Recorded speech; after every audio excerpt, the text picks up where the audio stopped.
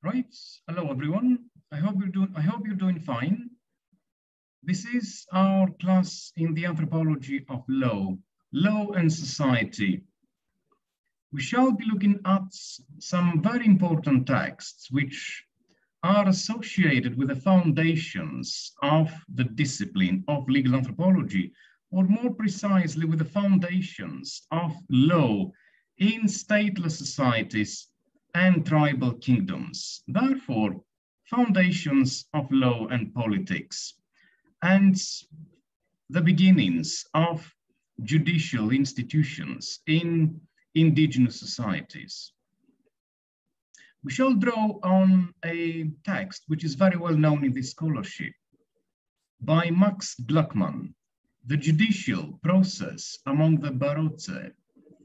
This was a major monograph on procedures of dispute settlements in an indigenous society which was developed as a state. This was the kingdom of the Barotse peoples. I shall be telling a bit more about this in a while. If time allows, we shall also tell a few things about the second reading by Paul Buchanan, which is entitled Drumming the Scandal Among the Teeth. Both of these texts are from a collection of essays by Paul Buchanan, which is edited by Paul Buchanan, and it is entitled Law and Warfare, Studies in the Anthropology of Conflict. We have looked into this book in our previous classes as well, and we have read an essay by Leopold Pospisil, who is another important person, another important scholar in the 1950s in this scholarship, which is concerned with social control and procedures of dispute settlements in indigenous societies in Africa or in Papua New Guinea.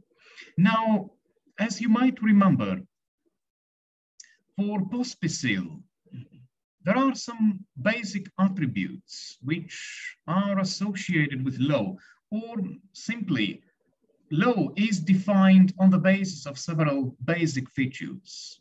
These attributes of law involve obligatio, an obligation to reciprocate, or an obligation to pay damages, or to compensate in any way which is expected. There are other features or other attributes also, other attributes.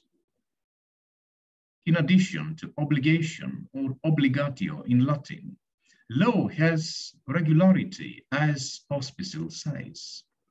Law has universal application, or it should have universal application. These are the basic features which define the presence of law, which define law as such. Now, Gluckman, as we shall find out,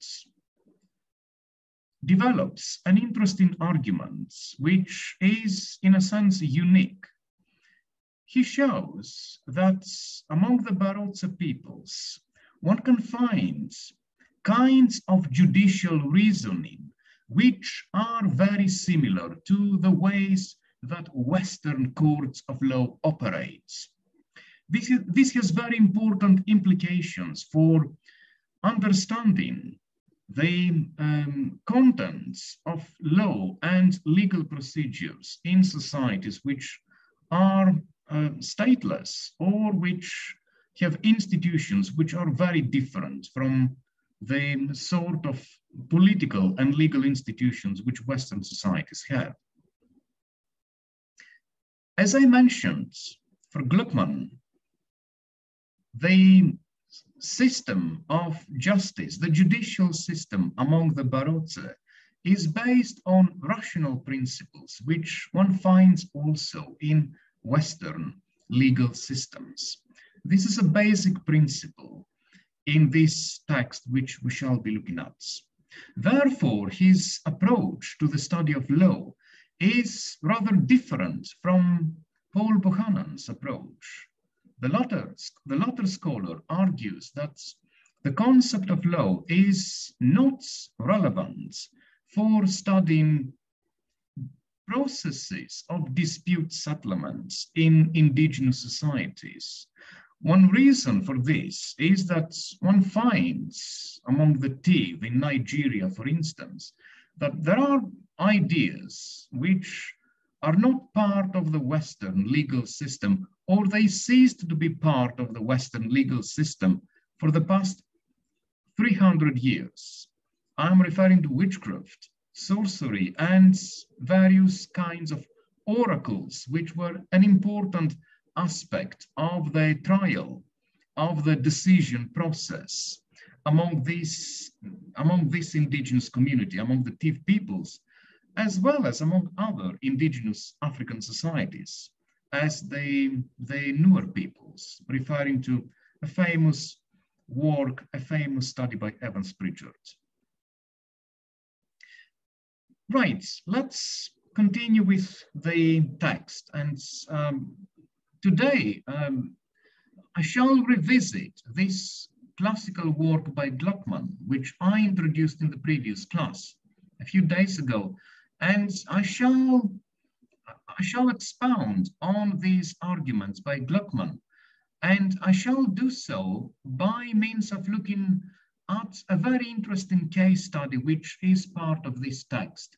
Therefore, in this lecture today, I shall elaborate on some arguments which I presented, which I introduced in the previous class, and I shall fortify these arguments on the basis of substantive data which come from Gluckman's own work. We shall review a very interesting case which comes from a local Kuta, a native court among the Barotse. And this is a case which is entitled The Case of the Biased Father. This is very interesting. You can make a note and we shall return to this.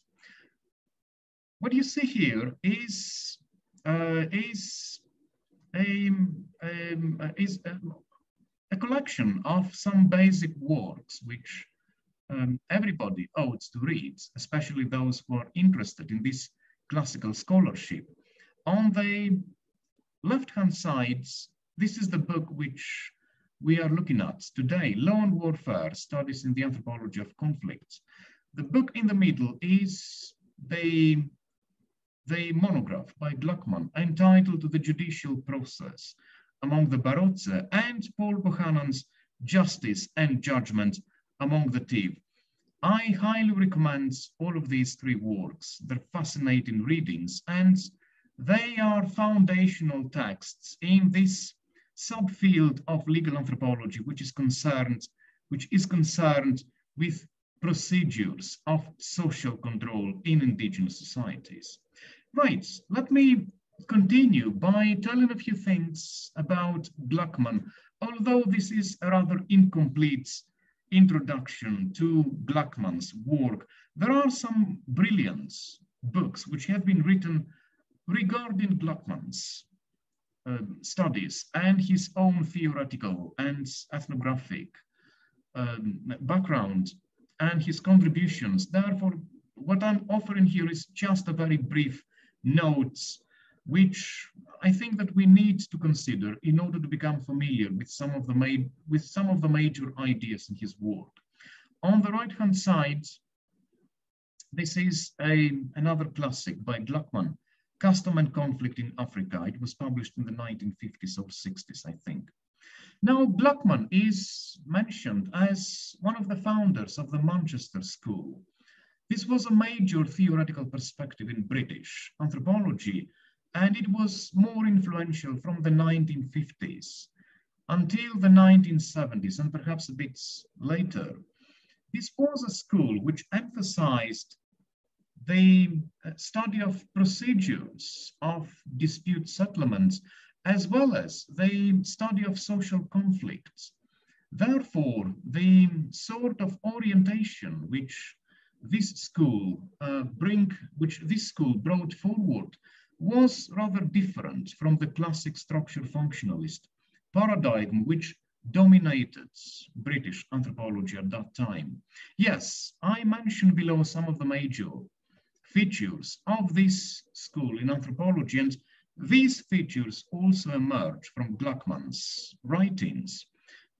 This school emphasized the study of social change, the relationship between religion, rituals, and the social order, the inner dynamics of indigenous societies.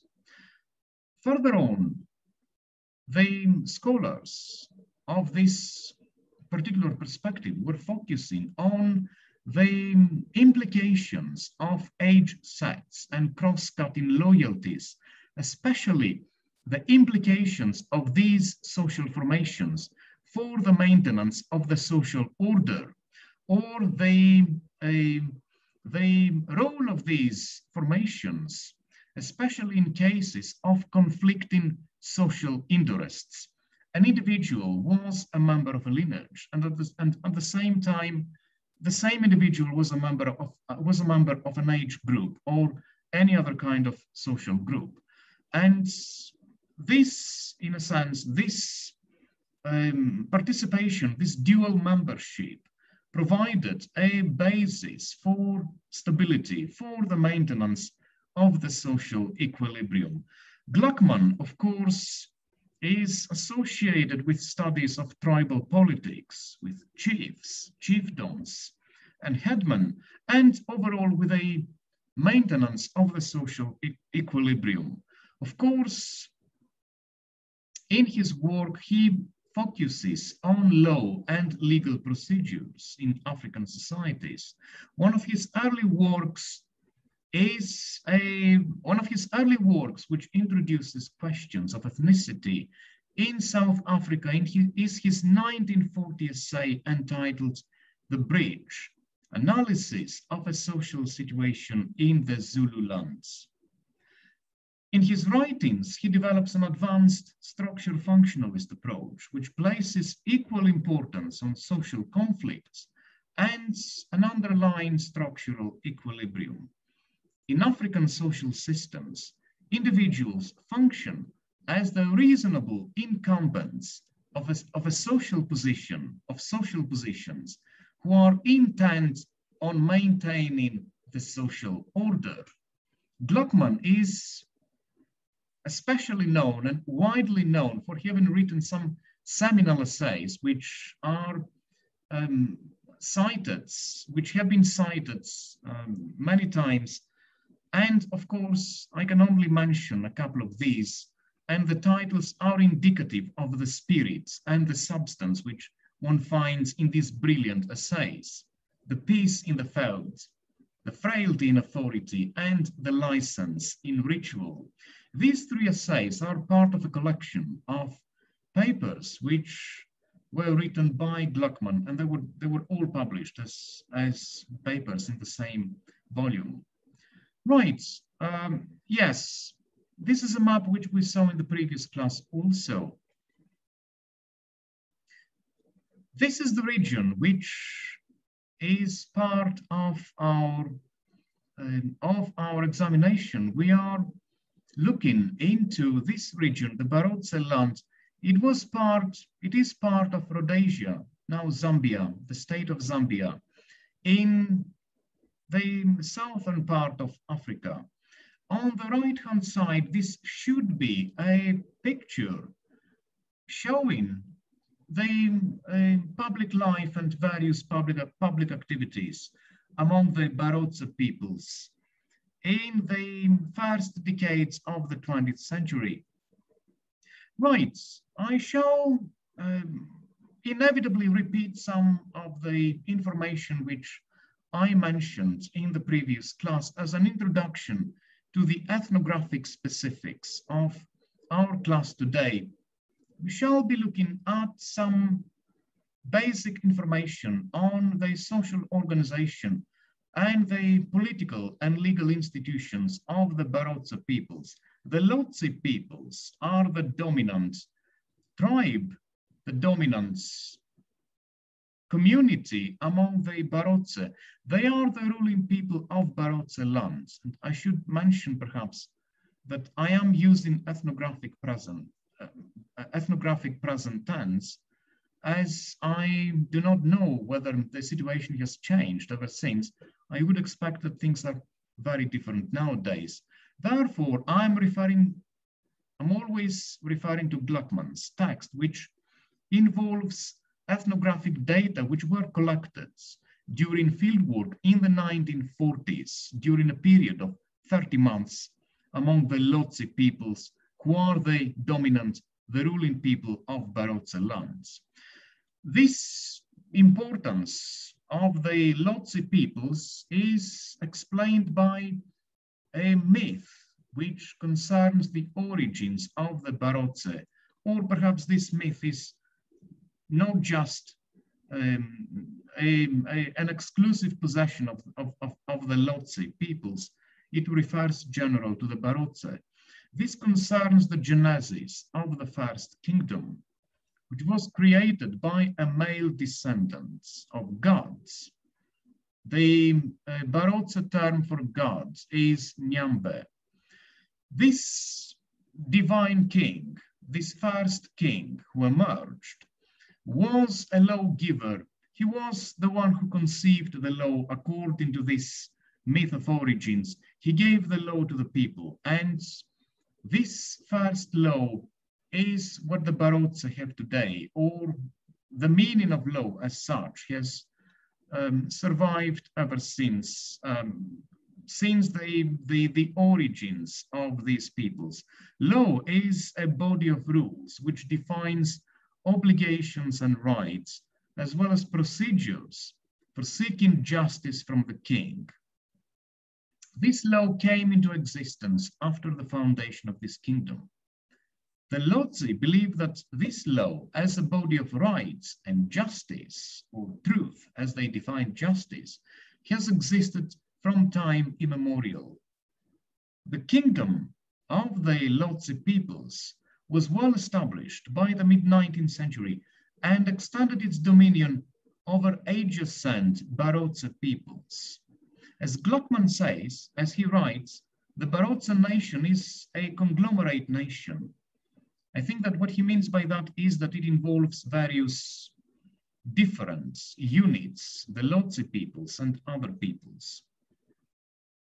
Yet, nonetheless, it is a nation in the literal sense of the term.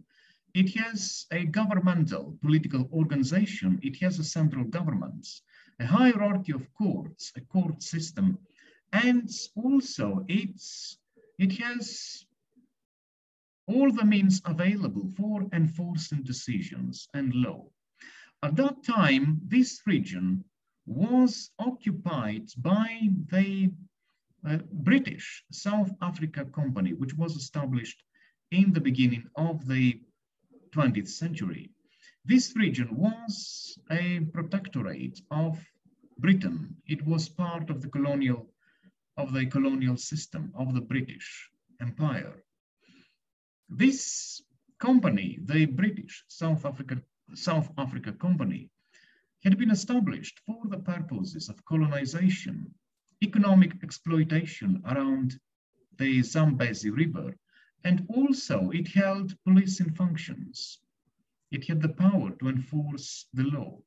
Gluckman mentions that the native courts, which were occupied, which were controlled by the Barotse peoples, had lost much of their power because of this change, because of the imposition of the British colonial rule. They could no longer try cases of witchcraft, just as they could no longer try important cases or serious cases involving crimes.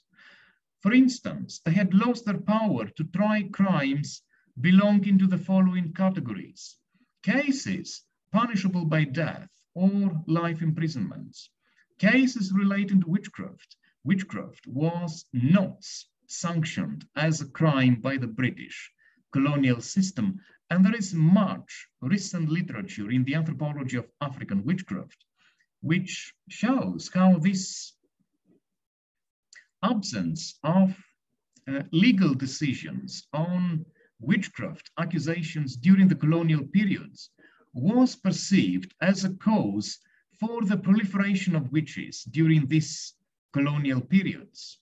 This has its implications for the post-colonial periods and the rise of witchcrafts and the rise in number of witch hunts in various parts of Africa, as in South Africa. And of course, there are some brilliant works, some recent works by Jean and John Komarov, which demonstrate this tendency. Right, yes. At the same time, native courts had acquired the power to imprison. Therefore, native courts had lost important functions, which were part of the tribal customary law, just as they had gained some new functions. One of these being the power to imprison. The idea of imprisonment was perhaps foreign to these peoples traditionally. Right? Yes. Let me continue, please, with some sentences on the pre-colonial political and juridical organization of the Lozi peoples. There were two capitals before 1890 in this kingdom. The main capital, which was ruled by the king, a male king, and a second capital in the south, which was ruled by a princess chief. The sort of information which Gluckman gives at this point in his paper is very limited, but I'm sure that he has discussed this in other works. So I will not tell anything further about this, although this sort of dual kingship sounds extremely interesting and it is worth searching about this further. The capital was a city which included a palace, the council house, which was a courthouse, or the courthouse. The latter was called Kuta in the native language. This was a court of law. The kutas is the plural, as it is given by Gluckman himself. The kuta among the Lozi was highly organized in accordance with ideas about rank and seniority and personal distinction. At some point in his text, Gluckman says that the logic of this judicial procedure is based on ideas of objectivity. A judge is expected to be fair, impartial, and objective in his judgments. Moreover, Gluckman says that the idea of property ownership as such is very important. And although all the lands belongs to the king, formally speaking, the judges are careful enough to apply the law and to respect the rights of the people who occupy their own pieces of land and they cultivate these pieces of land. Therefore, what this means is that essentially there is no distinction or there is no difference in the way that the typical Lozi judge perceives the king and a commoner, a peasant, or a commoner, a simple person. Right, yes. The head of the Kuta is called Gambela in the native language, and his position, his mat, is next to the king. Now, another important feature, which is a symbolic feature among the Lozi peoples, is the mat as such, which was placed as a seat. This was every Lozi judge was sitting on a mat, and if a position vacated, the mat remains because persons leave one after another, but the office remains. Therefore, a position which was vacated would be filled by a successor by another person who would play the role of the judge, who would become a judge, who would take part in this jury. Right, yes.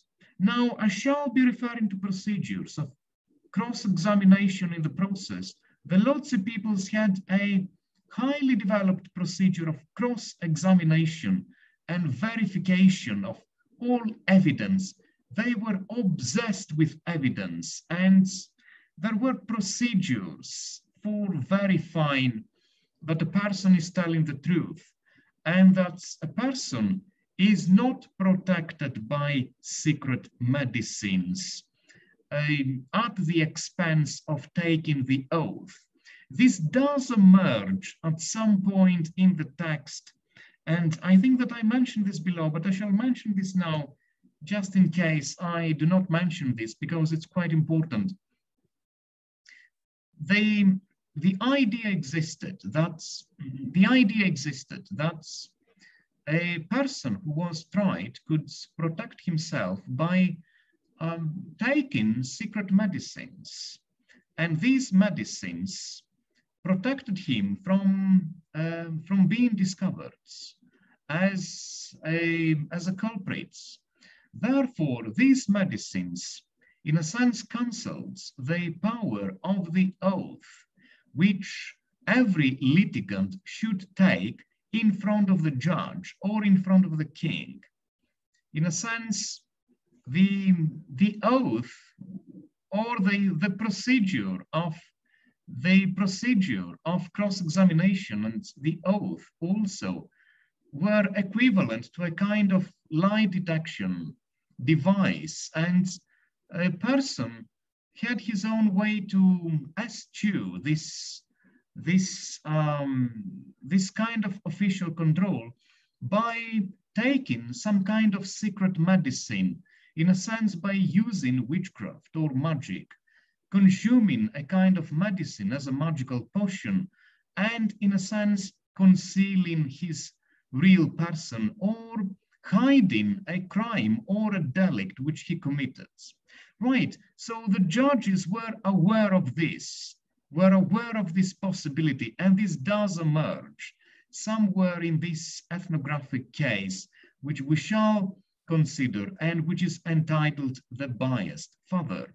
It does emerge. Please read the text very carefully, and you shall see this sort of warning by a judge of this tutor, which concerns this case study. It's a fascinating moment which further enhances and further affirms Gluckman's argument about the rationality of the Lozi judicial procedures. Right, yes. So in a sense, it was a kind of policing, and it was based on rational principles. Yes, right. Decisions on each case are expressed by each of the councillors in ascending order of seniority, as I mentioned. I have summarized some of the major ideas of which Gluckman discusses in his text. The judgment is then referred to the ruler of the capital, who confirms, rejects, or alters it. Moreover, Gluckman says that the king himself has, of course, the absolute right to be present at every tutor, and he has the right to issue his own decision. Now, it is important to establish that the social relationships which are being discussed and evaluated in these tutors are multiplex relationships, as Gluckman defines them. What does he mean by that? A way to understand this is to go one step further and consider what Gluckman says about the narrow concept of relevance and the wider concept of relevance, which is associated with the Lozi jurisdiction.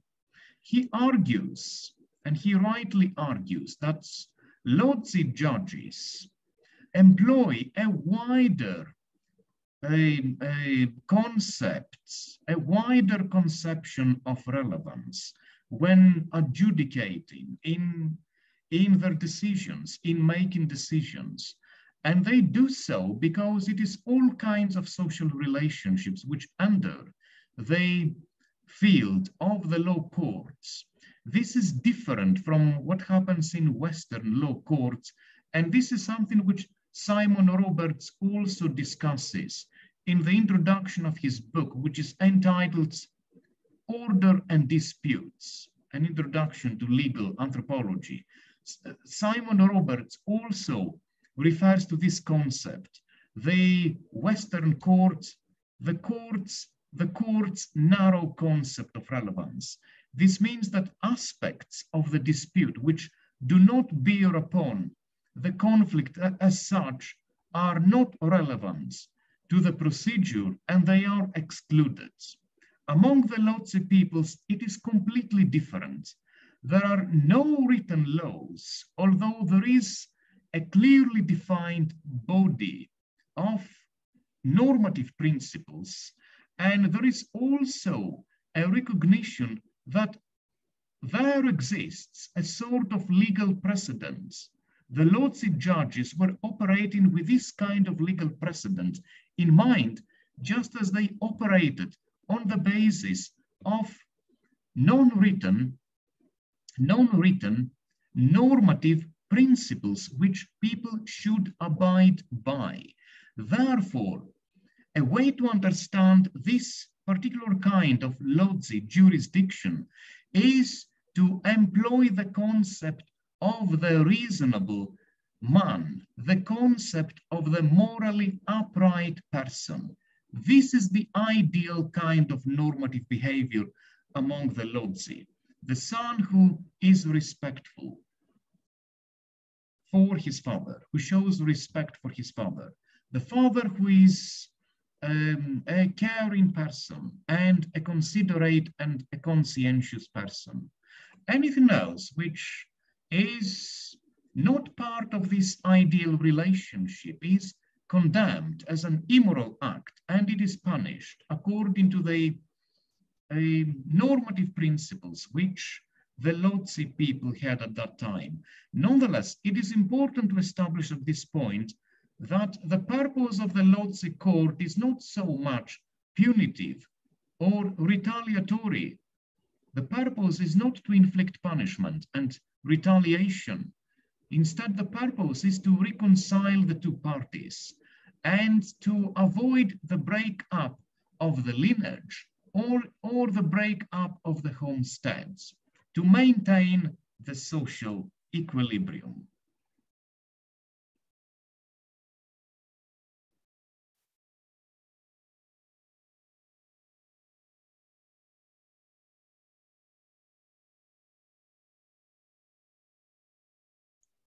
Right, thanks.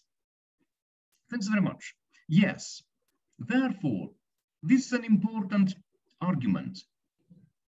The court's conception of relevance is wide in this local court of law.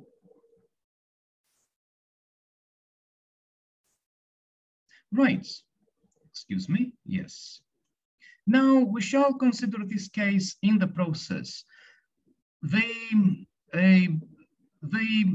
cases which invites this sort of wider concept of relevance are cases of conflict between blood kin and fellow villagers.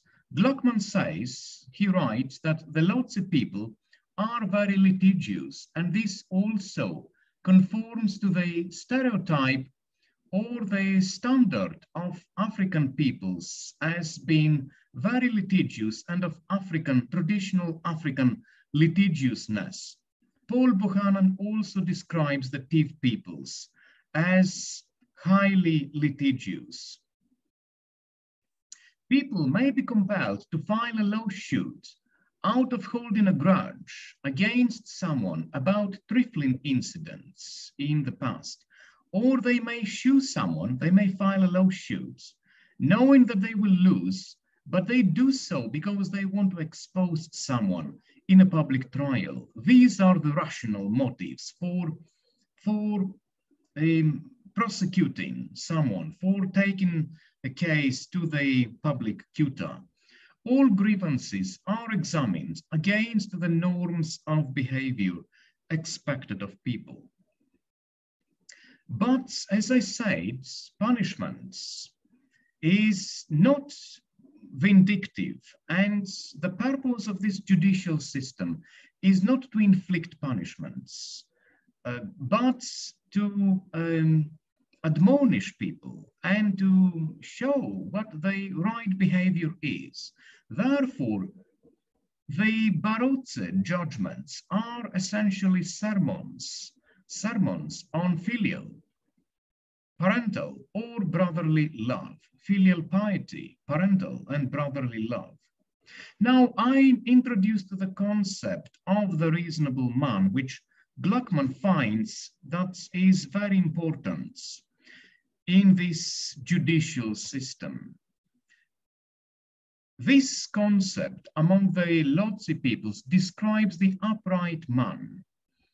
And further on, it implies that moral issues are barely distinguishable from legal issues.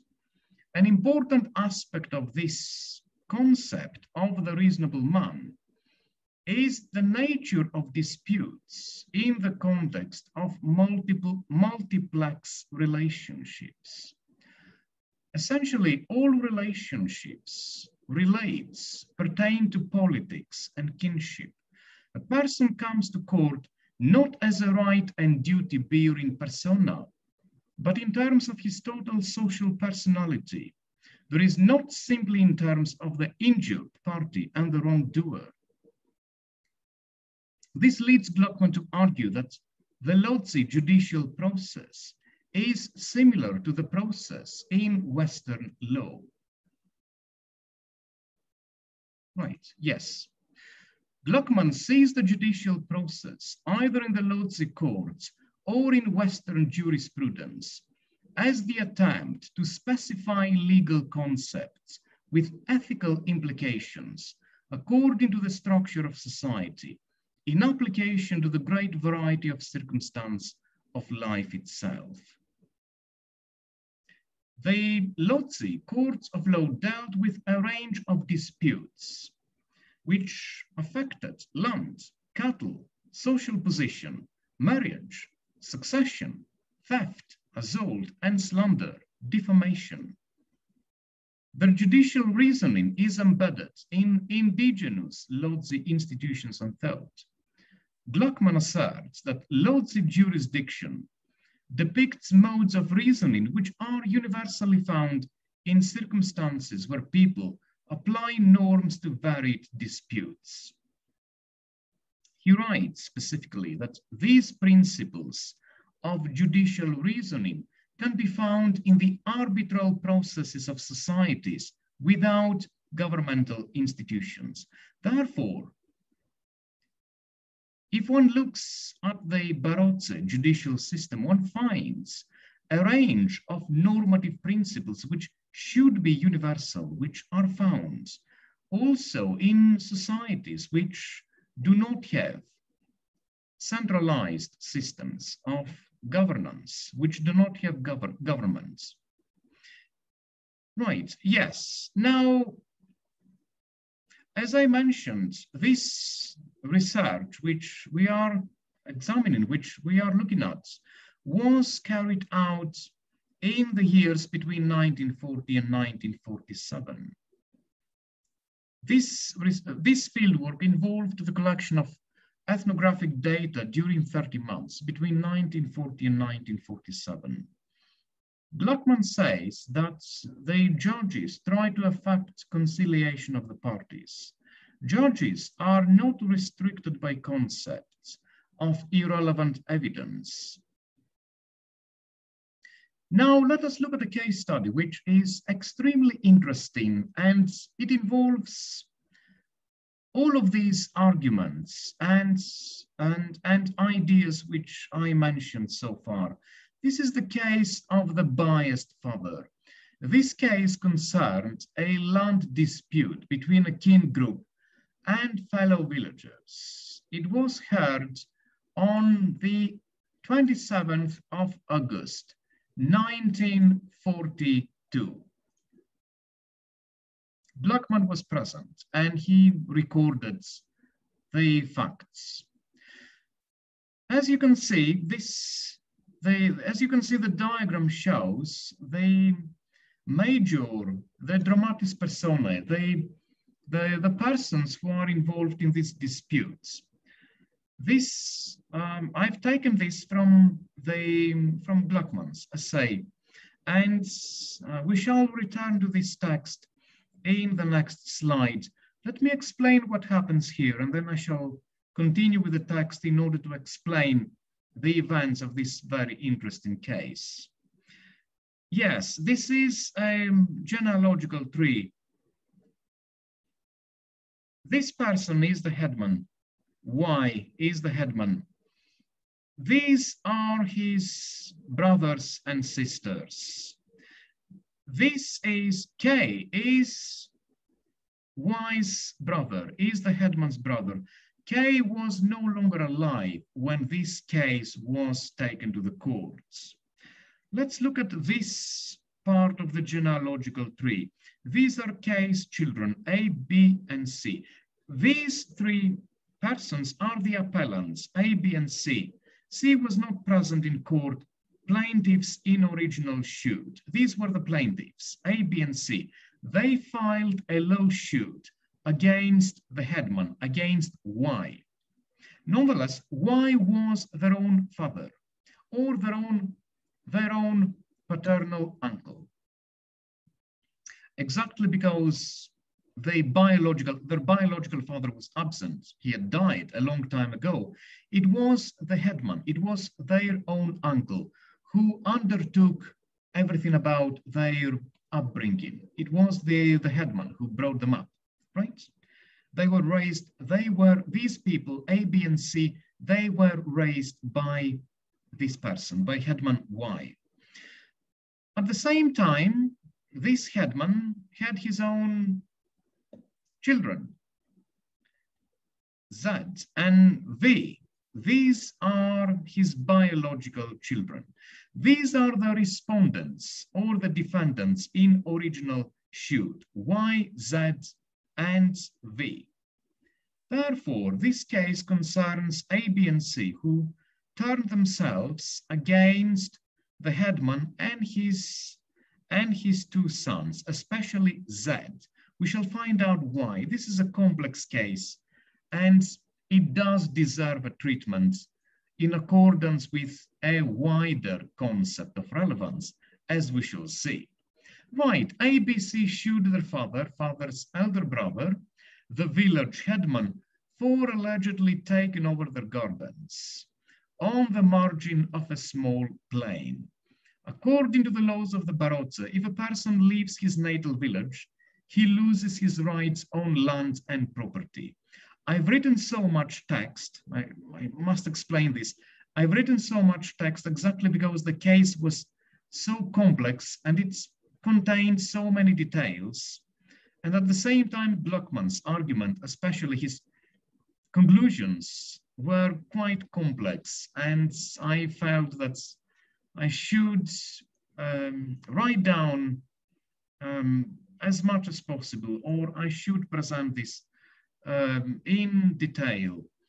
Yes, right.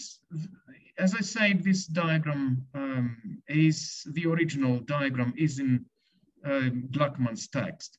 The primary cause of this tension between A, B, C, and the family of the headman was an incident of adultery between between the headman's son and the wife of C.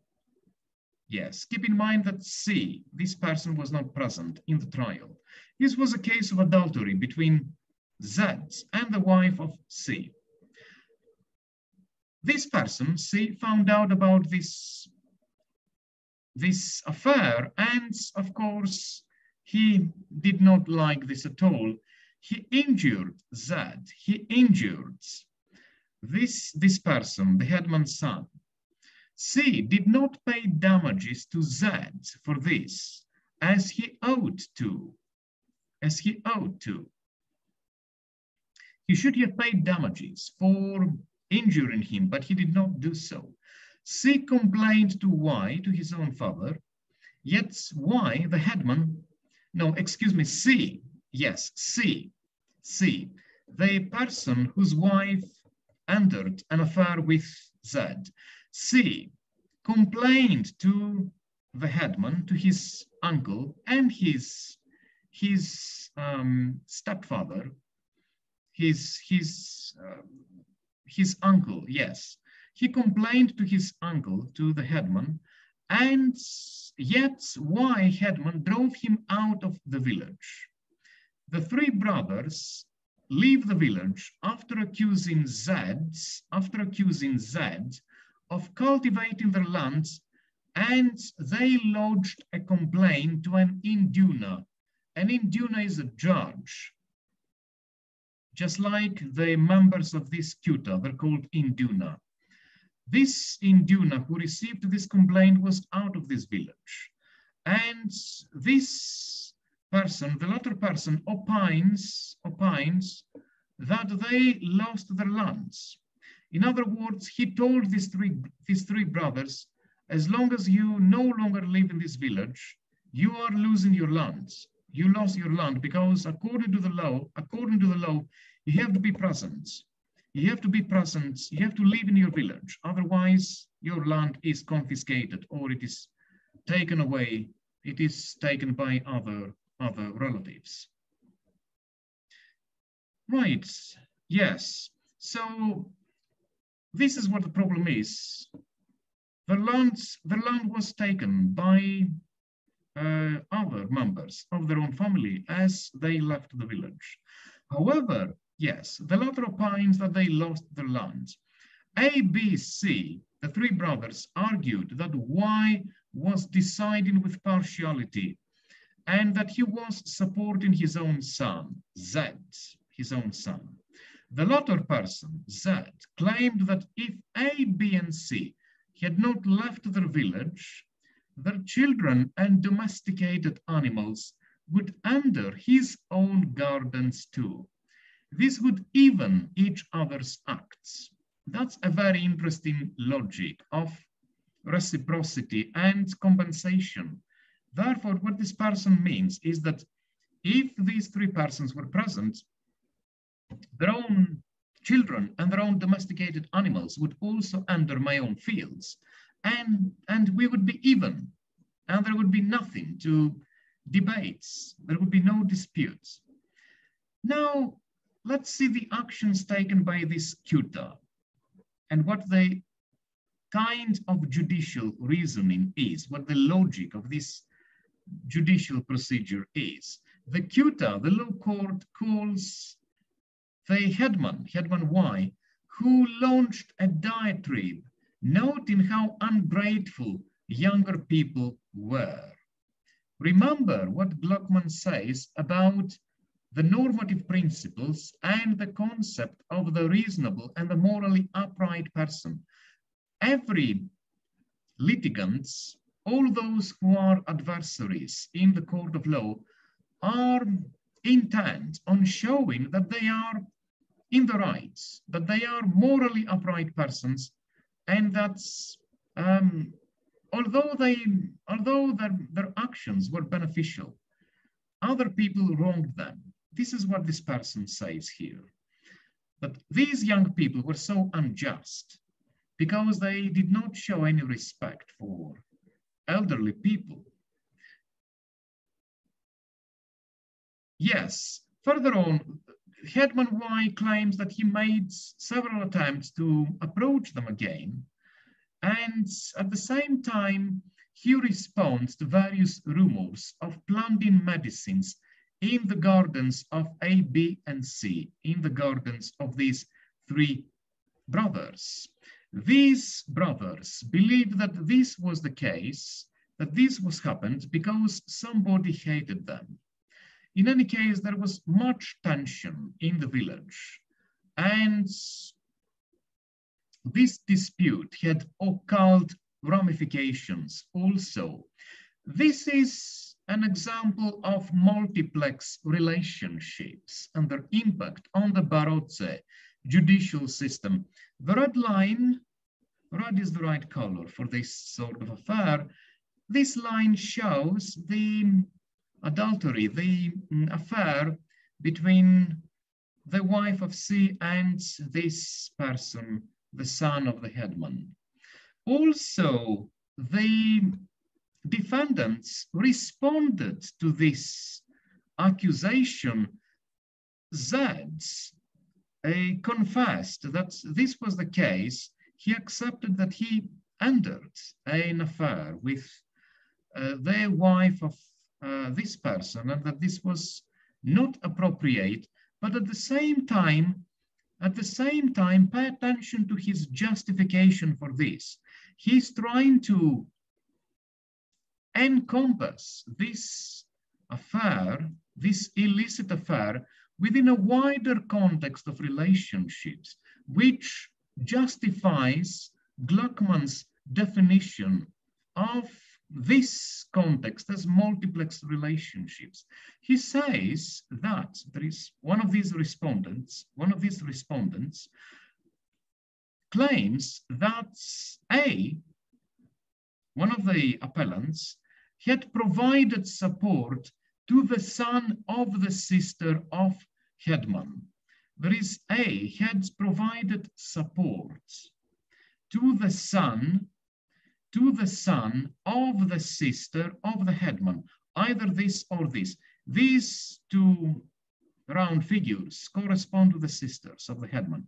Therefore, one of these persons had provided support to the son of the sister of headman. What this means is that this person undertook to provide support as a father, to provide support as a hypothetical father to the son of one of these sisters, even if this sister was married to someone else, right? So in a sense, what these persons are saying here is that although A had no responsibility, had no obligation to get involved in another marriage and to present himself as a protective person, as a protective father, he did so. And he functioned as a substitute for the husband of this woman, of this person here, for the husband of this woman. Therefore, in a sense, a precedent exists. And in a sense, somehow this justifies or this mitigates the illicit affair, the violation, the transgression, which was committed by Z. That was the logic of this argument, right? So I think that this is extremely interesting because it shows that there were complex and very rational kinds of argumentation in this society, especially in cases of adultery. Well, yes, one may say that the justification of adultery is a universal kind of mentality, right? Yes.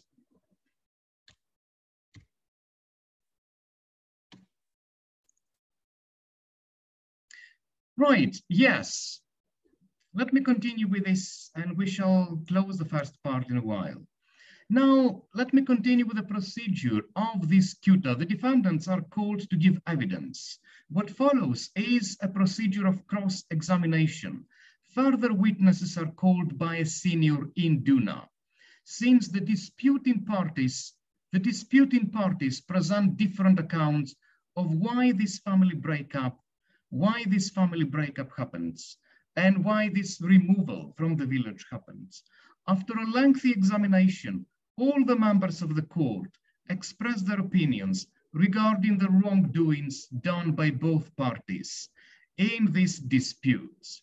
Several judges criticize the headman's lack of support for his children, for his nephews, but the headman affirms that they're welcome to return. There is the morally upright person.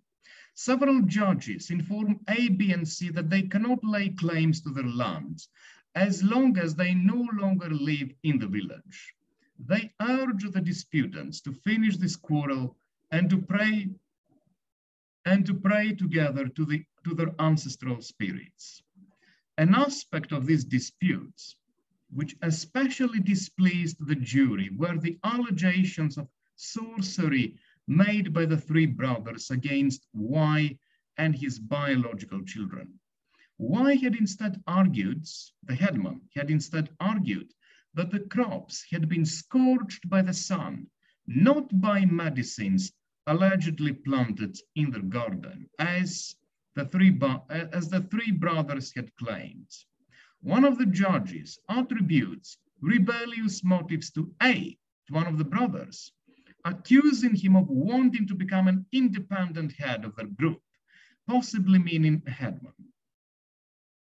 Finally, the litigants are asked to give the royal salute, according to which the successful litigant acknowledges that he has received justice. This is important because this symbolism shows that the court had wanted both parties to be successful and that they should reconcile with each other. Therefore, both parties are successful and both parties have to present the royal salute in front of the magistrate and the jury, right? Therefore, right, let's conclude with some propositions about the nature of the Lozi judicial reasoning. We are concerned with some standards and normative principles. The standards which are publicly stated for the parties are the norms involved in their social positions and relationships. This is the essence of Lozi judicial process. There is stating the normative principles of behavior and assessing against them the behavior of the parties in a specific situation. The court extended its standards of evidence to encompass a series of broader moral issues which are involved in the family dispute. Lozi judicial process corresponds with Western judicial procedures. The reasonable man is present, of course, in this case. He is acting sensibly and conforming to custom. And also this concept emerges here in the sense of a particular reasonable and customary incumbent of any social position. Gluckman concludes that the normative principles show the presence of ethical psychology in these judgments. The standard of the reasonable and morally upright individual is the functional equivalent of such technologies for establishing guilt or innocence as the techniques of detectives, police officers, fingerprinting, and blood or DNA tests. I think this is an appropriate way of finishing this very interesting exposition. What this ethnography shows, in addition to this argument on the reasonableness and the rationality of this judicial system, is that certain procedures of cross-examination and the treatments of the concepts of the extended relevance, of wider relevance, might bring about results which can be possible, which are normally possible by means of such procedures as policing and techniques used by detectives, or even fingerprinting and other procedures which are part of the forensic science. Right, let me terminate this first part here and we shall continue with the second part in a while.